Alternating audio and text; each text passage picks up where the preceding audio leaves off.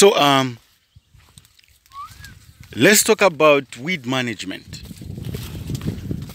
So weed management, like I said, also the same applies with fungicides, herbicides, disease control and the like. Being proactive is the best thing that a person needs to do. So during land preparation, once you have done everything, once everything is in the ground, once you have done your plowing, your disking, you need to move in with a pre-emergence herbicide. If you can afford this, it will really work for you and save you the trouble.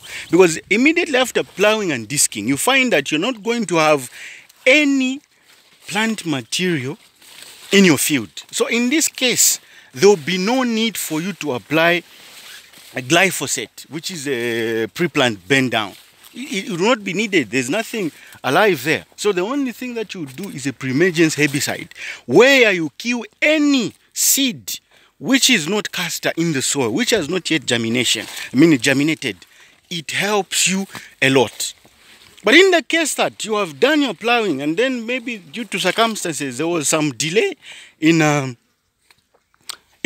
planting, and you have not, you make sure that you can combine a pre-emergence herbicide and glyphosate.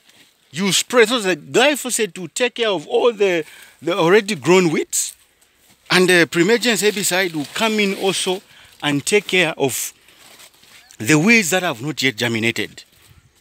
Then of course, once you do the planting, there will be some weeds, it will not be 100% weed proof. There will be some weeds that are going to come out. You can come in again with post-emergence herbicide. You spray and to get rid of these herbicides. But it's very important to know that, use of chemicals and herbicides should only be done in a situation whereby you can't have manual labor. You can't do it manually. In our case, we've got 20 hectares. Imagine doing manual weeding in 20 hectares, 50 hectares, 100 hectares. It is too cumbersome, doesn't make economic sense. But you have got 1 hectare, 2 hectares. My recommendation, move in with people, bring in manual labor, use other implements to do the weeding.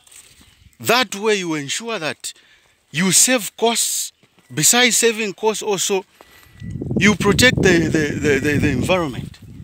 So this is very simple. Your field needs to be as clean as possible to ensure that there's no competition against the weeds. But once the castor grows to a certain level, you find that it will be difficult for even people to move in and do the manual weeding and all other things. But once it's strong enough, they'll be able to compete favorably with all the weeds, and they'll be able to suppress the weeds because they will have formed a canopy for them to, smoother these weeds in the soil.